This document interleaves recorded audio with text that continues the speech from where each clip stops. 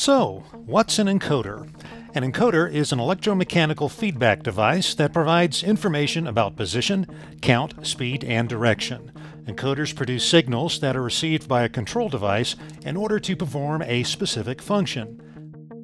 There are two main categories of encoders based on the type of position information they produce: incremental and absolute. Incremental encoders provide a steady stream of high and low pulses that indicate movement from one position to the next. The encoder does not indicate any specific position, only that the position has changed. Absolute encoders, on the other hand, indicate both that the position has changed and the location of that position relative to shaft rotation. The encoder provides a unique digital word, or bit, for each increment of rotation. For example, an absolute encoder can be used to indicate the exact pitch of a wind turbine blade, allowing the blade's angle to be adjusted according to wind speed. There are also two types of absolute encoders. Single-turn absolute encoders provide information for any increment within one shaft rotation. Multi-turn absolute encoders retain absolute position data over the course of multiple shaft rotations, as many as 500 million turns. Thus, exact shaft position is always known, even after power interruptions. Absolute encoders are the best choice for applications where exact position needs to be known. An absolute encoder is often the preferred solution when the device is inactive for long periods of time or moves at a very slow rate, such as floodgate control, telescopes, cranes, or valve positioning. Industrial encoders commonly use either optical or magnetic sensing technologies. An optical encoder uses the interruption of a beam of light to produce a signal, while a magnetic encoder relies on alternating positive and negative magnetic poles. This presentation will focus on optical encoders since they are applied more frequently. Here are the basic elements of an optical incremental encoder. A beam of light produced by an LED passes through a transparent disc patterned with radial opaque lines.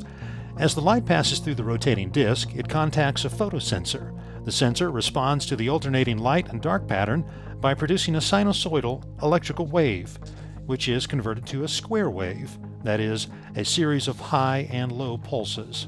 The square wave signal is then transmitted to a separate device, such as a counter or controller. The signal is processed to provide commands back to the machine or device in order to perform a desired function. In this cut-to-length application, we can see how elements of a motion system, including an encoder, work together. The movement of material under the measuring wheel rotates the encoder shaft. The encoder generates a square wave, which is sent to the controller. The controller receives and counts the pulses. At a preset number, it activates the cutting assembly, which cuts the material to the proper length. While incremental and absolute encoders may differ in internal electronics, mechanically they're very similar. Shown here is an industrial shaft encoder. Most of EPC's encoders, like this example, feature a non-corrosive black metal case with a variety of mounting face options. The housing protects the internal electronics while carrying the shaft on precision ABEC ball bearings. Through-bore encoders can be fixed directly onto a shaft using clamps or set screws. Flexible mounting tethers keep the encoder from rotating with the shaft and also minimize loads on the encoder bearings. Through-bore encoders are available in a wide variety of sizes and have become popular with machine designers due to their ease of installation and lower cost. Now that you've learned what an encoder is and how it works, where are they used? Encoders can be used in any process where distance, position, or speed needs to be measured. For example, they are commonly found in packaging, filling, and conveying. Here, filling, cut-to-length, and flow control can all be measured by an encoder.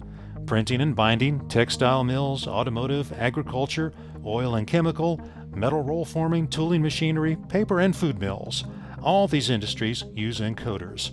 Have you used a machine lately that might have an encoder in it? For more information about encoders and how they can benefit your application, visit Encoder.com. When you contact Encoder Products Company, you'll talk with real engineers and encoder experts for your toughest encoder and motion control questions.